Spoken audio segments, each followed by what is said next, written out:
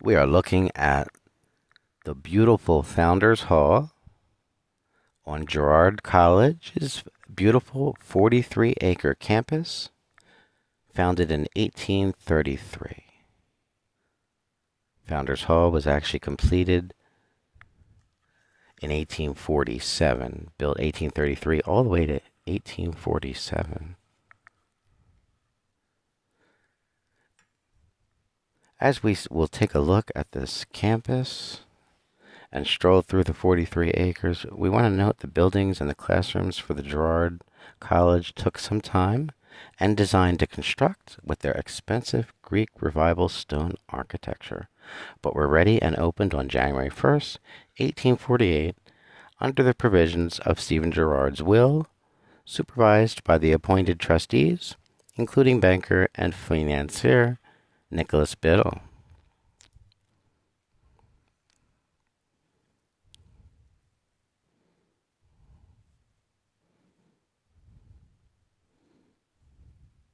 We're in the Fairmont section of Philadelphia, just outside the original city borders.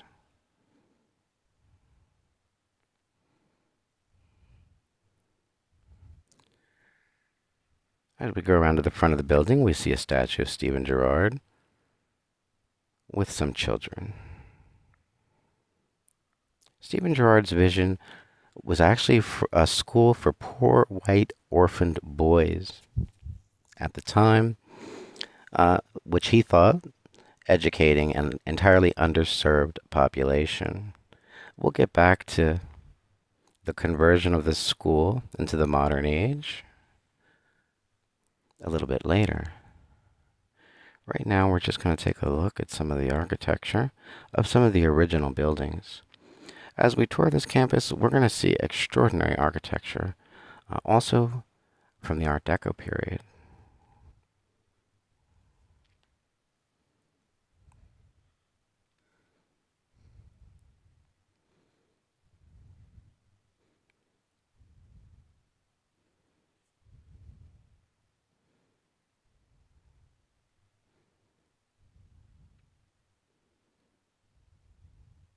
And as we make our way through, we look at some of the original dormitory and housing buildings. The 43-acre campus is surrounded by a 10-foot wall, which was the idea of Steven Girard in his will.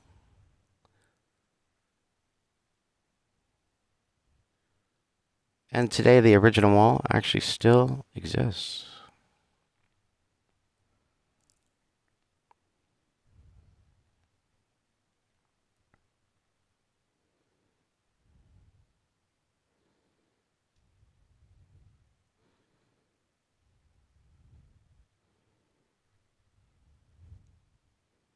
A little bit about Steven Girard. He was born in the seaport city of Bordeaux, France, 1750. Died in 1831. He was the eldest of 9 children. He arrived in the city of Philadelphia in May 1776 during the momentous summer of the American Revolutionary War and remained there for the rest of his life. During his 55 years in the city of brotherly love, he became the wealthiest American of his time and the 4th wealthiest American of all time, adjusted for today's dollars. In 1777, at age 27, Girard married Mary Lum and remained married to her until her death in 1815.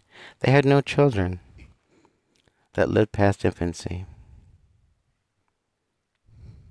The initial success in business and the source of his first fortune was international shipping and merchant activities. He sent his cargo sailing ships, crews, and captains worldwide, trading ports. He deposited his growing wealth into the First Bank of the United States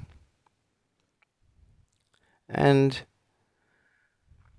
had an official relationship with the United States Department of the Treasury and its domineering first Secretary of the Treasury, the newly appointed Alexander Hamilton, under the administration of the first President, George Washington. Here's a look at some of that wall that we were talking about. It surrounds all 43 acres. and is the original wall. Quite outstanding. It separates this 43-acre campus from the neighborhood itself.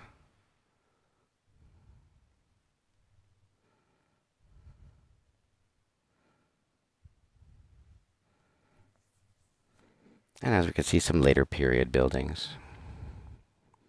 Through the ages, Girard College has evolved immensely, starting out with required workshops for apprenticeship, and today, a college preparatory boarding school.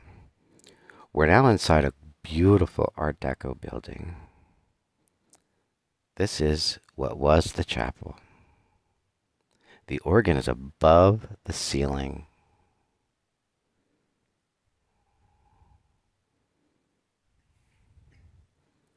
This is now a meeting hall and a gathering place for the students, an assembly hall. But was it church? A chapel? This building was built, it's Art Deco, in the 30s. During the Depression, such opulent wealth. Steven Girard left about $7 million to the city of Philadelphia. Part of that was to fund the college, which is currently administered, the trust fund by the city. At that time, that was actually making him the richest man in the country. We see the bells lined up on the counter.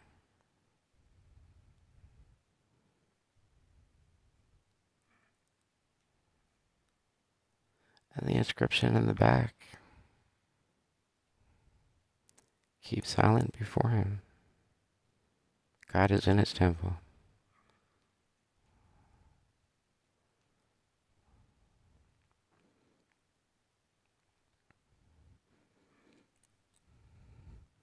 Trying to get a grand view of this temple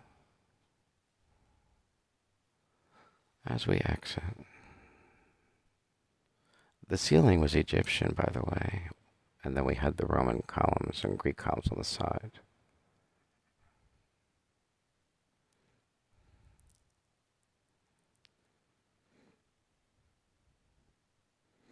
As we leave the temple, or the former chapel,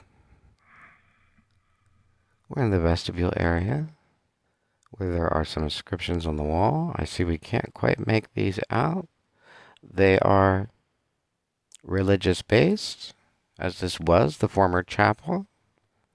Girard College today does not endorse any particular religion. They do support the beliefs of all of their students.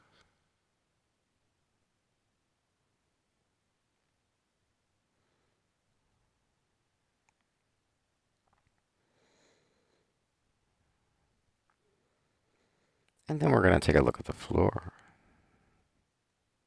Gorgeous Art Deco. The door in the background.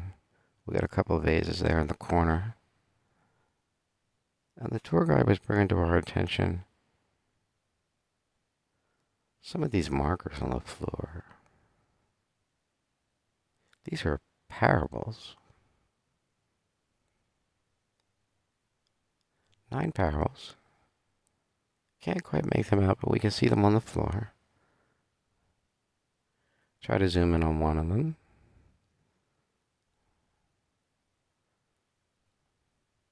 But we're just looking at some beautiful Art Deco detail. The doors are stainless steel. And out the door we go.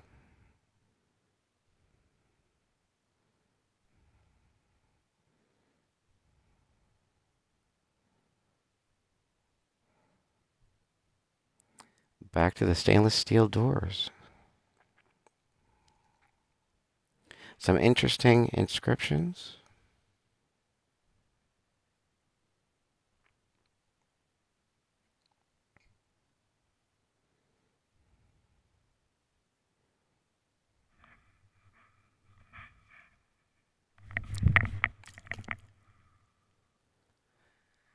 And then we'll make our way around to the end of the building.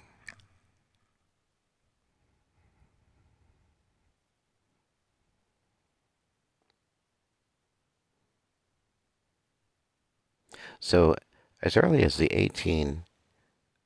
mid 1800s, uh, the idea that Girard College was for fatherless, orphaned white males was being challenged. In Victorian times, it was challenged again. Challenged again in the 1950s. Didn't actually get overturned until the Civil Rights Movement in the 1960s. We're taking a look at the gym. Proud.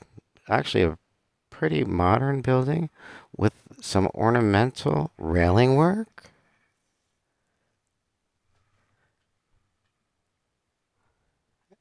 And quite a few trophies and banners hanging, showing all their winnings.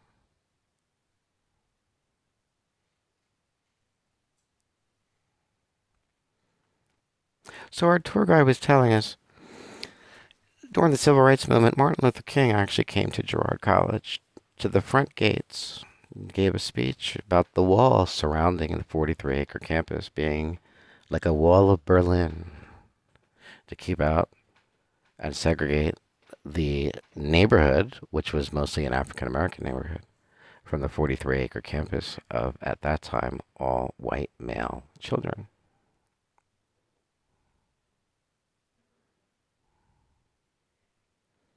Cecil B. Moore was also active.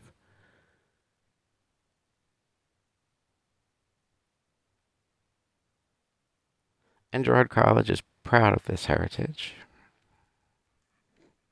proud that these leaders were able to come and make changes and keep this school alive and modern and servicing the community that it actually is surrounded by.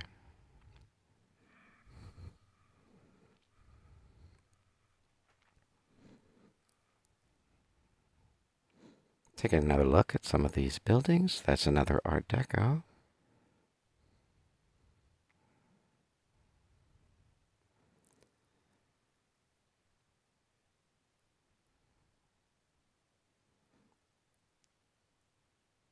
And the main street here has a wonderful view of all the original buildings lined up.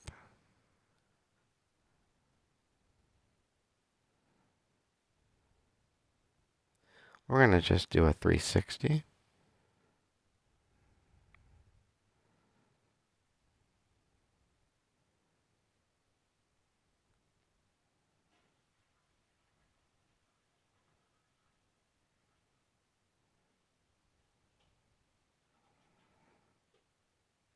And then we'll continue down the path toward Founders Hall.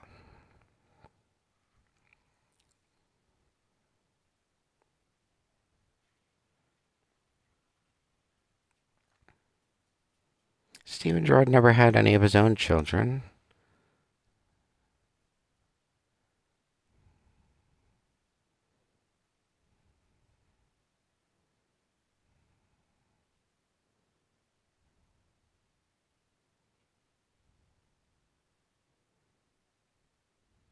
And the school is still administered by the will of the Girard estate, administered by the city of Philadelphia. Passing another Art Deco building with a gorgeous entrance.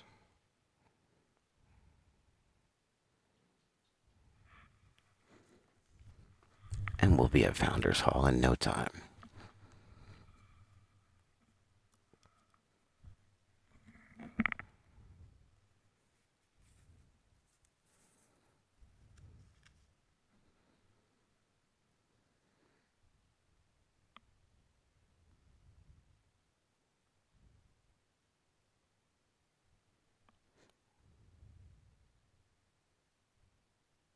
So Founders Hall is considered one of the most impressive and monumental Greek Revival buildings in the United States. Its innovative internal structure makes it a remarkable blend of structural engineering and architectural design. Again, it was built 1833 to 1847 by Thomas U. Walter architect. Thomas U. Walter was the architect of the Capitol building. When he was finished with Girard College, they were so impressed with his work, they had him go ahead and design our Capitol. The guide told us that the Founders Hall was actually the second most expensive building in the country, second to the U.S. Capitol at that time. We're looking at coursed marble ashlar, a Corinthian peristyle colonnade with octastyle portiques, 4 square vaulted rooms to a floor, stairways to corners, low segmental groined vaults in lower rooms, and the domes under the roof provide structural soundness and maximum space. Founders Hall does house the sarcophagus of Steven Girard and the Steven Girard collection, probably the best documented group of furnishings owned by an American of the 1700s and early 1800s. As you can see, we just can't get enough of this building. The scale is difficult to capture. The building is huge.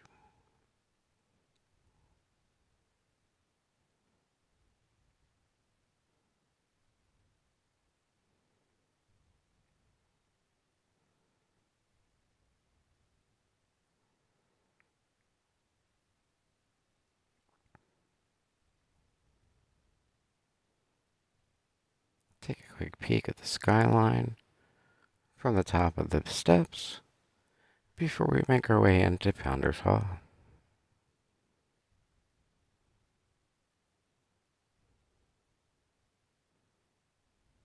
Of course, the doors to Founders Hall are also massive.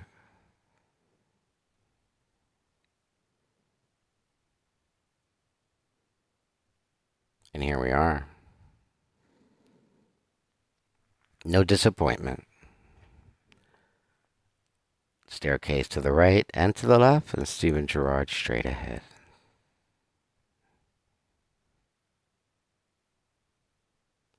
On one side, we've got the colonial American flag with the flag of the city of Philadelphia, and on the other side is the American flag today with the flag of France.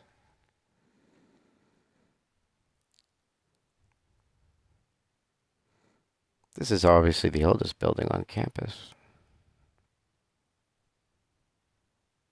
Beautiful detail. Woodwork, the floors, the columns, and the size of the rooms. Let's go into the original library.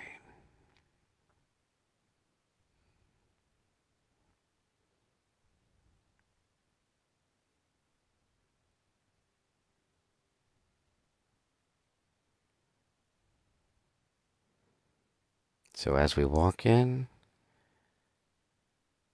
it's hard to see the height, but the roof on the ceiling on this is very high. All 4 walls have painted tops, and as we can see, the library itself, the books and the stacks are just below these beautiful paintings. These paintings represent Steven Girard's life, different stages of his life. Our guide tells us the bookcases actually come from about the 1850s and are not original. Of course, the view out this window is original.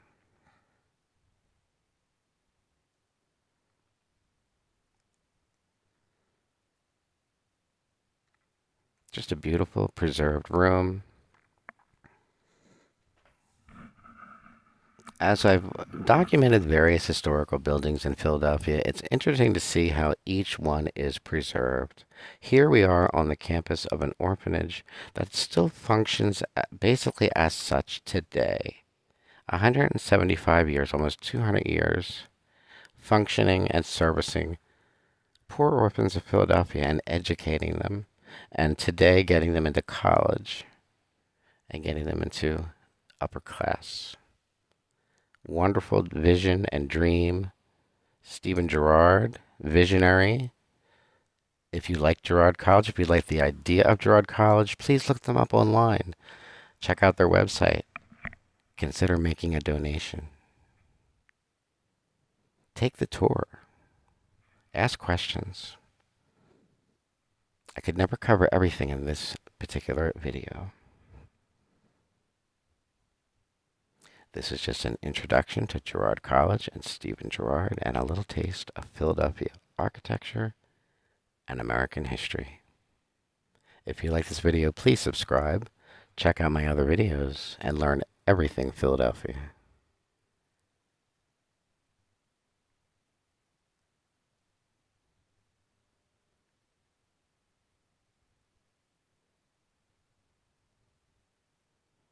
And our final walk down the steps.